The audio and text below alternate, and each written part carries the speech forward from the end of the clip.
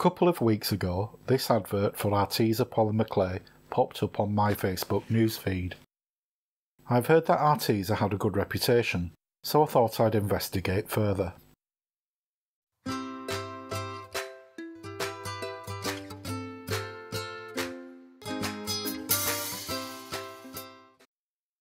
The pack contains 42 blocks of non-toxic polymer clay in a vivid spectrum of colours, along with 5 modelling tools and a selection of jewellery findings and fixings. All for £26.99 including post and packaging. What a bargain, or is it? So I placed my order and a couple of days later it arrived in the post. Before I go any further, I must state that this isn't sponsored. I have bought this myself so I can give you a honest review. It came via Amazon and unfortunately it wasn't packed very well, and the box did receive a little damage, but the contents fortunately didn't. On opening it up, the first thing you see is this pack of sculpting tools. They are really cheap and quite poor quality. They're similar to the sort of thing you can buy in a pound shop. They're okay for beginners, but if you're serious about working with polymer clay, you'll have your own favourite tools. The next thing is this little bag of jewellery fixing and findings, which include charm hangers. These have an arrowhead on them, so when it's embedded into the clay it's more secure. There's a few sets of earring wires, some eye pins, a hair clip, a badge back, a ring,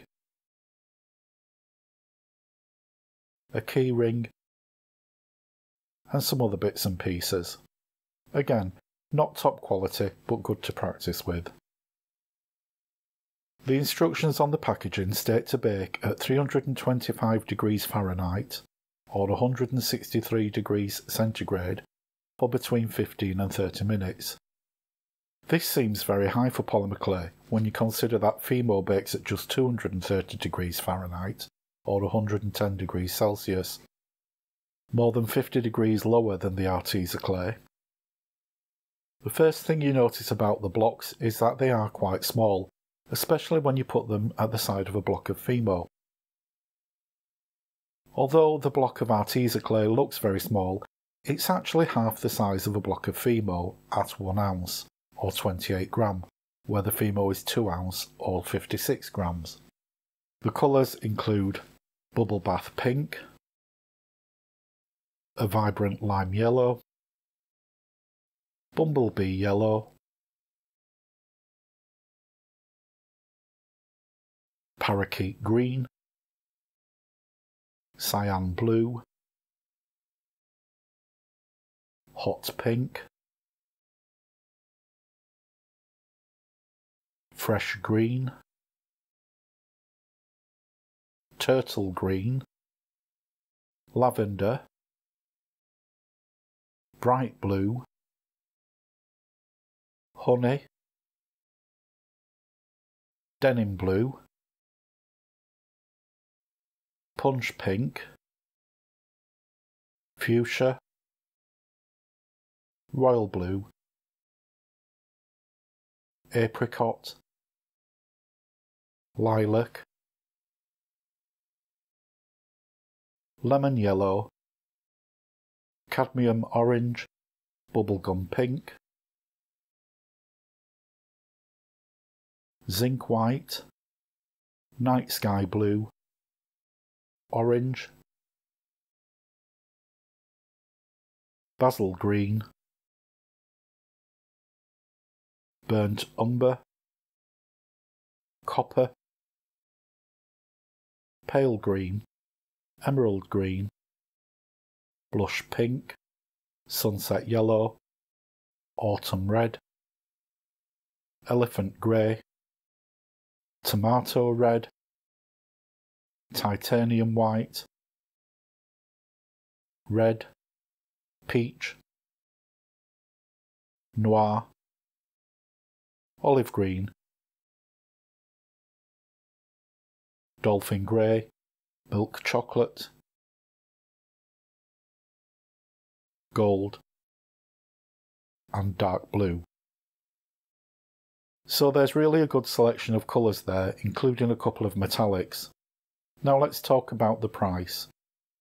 Bearing in mind that the blocks of Arteza clay are half the size of a block of Fimo. Currently, a 2-ounce block of Fimo at Hobbycraft is £2.75. The Arteza blocks work out at 65p a block, so for 2 ounce that would be £1.30, less than half the price of Fimo. And that's not taking into account the sculpting tools, finding and the postage and packaging.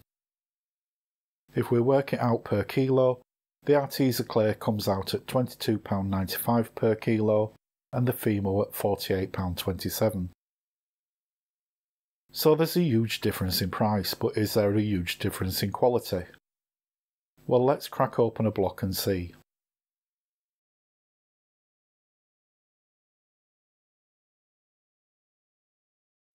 The first thing I notice is it feels slightly sticky. It's quite soft straight out of the packet and it feels like it will be quite easy to condition. So I'll take a few minutes to condition the clay and I'll come back to you when I've done it. For the sake of fairness, I've rolled out half a pack of Fimo and a full pack of Arteza clay. And as you can see, they're more or less the same size. In a previous video, and I'll pop a link to it up there, I tested out Sculpey 3 for strength, along with some other clays, and I'm going to carry out the same test with this. So firstly, I'll roll it out onto the thickest setting of my pasta machine and cut out a couple of circles. One I will leave raw so we can see if there's any colour difference between the baked and unbaked clay.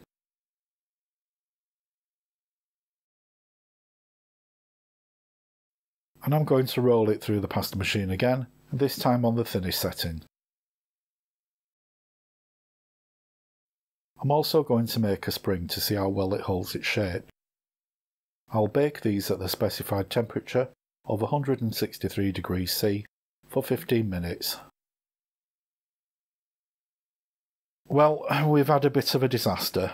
I was a little bit concerned at the temperature that the Arteza clay bakes at, being a third higher than Fimo. So I wouldn't recommend mixing the clays in a project with having such different baking temperatures. However, I'm not sure you can make this out, but these have burnt. They were baked on baking parchment on a tile, and the temperature was checked on a separate oven thermometer. They were baked quite low down on my toaster oven, and I really should have tented them. However, I think they still would have burned. Strangely, this was baked right at the side of them and hasn't burnt at all. I'm going to test how flexible they are. And as you can clearly see on this thin one, it's really quite flexible. I can just about get a stretch fracture by folding it in half, and it does tear quite easily at this thickness.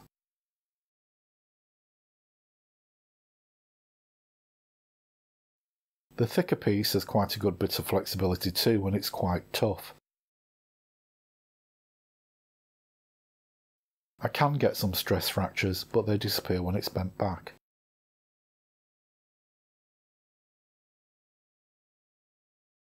And it won't tear. The little spring has plenty of bounce back and compresses quite well. There is a little colour change between the baked and unbaked pieces, but that's mainly due to the fact that the baked pieces have scorched a little. Overall, I think it's a really good clay, especially for beginners or anyone wanting to try their hand at polymer clay and not wanting to splash out too much.